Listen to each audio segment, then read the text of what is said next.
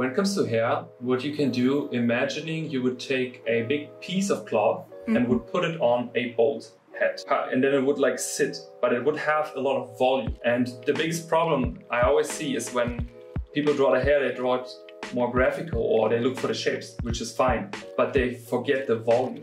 And there is actually some sort of gravitation happening.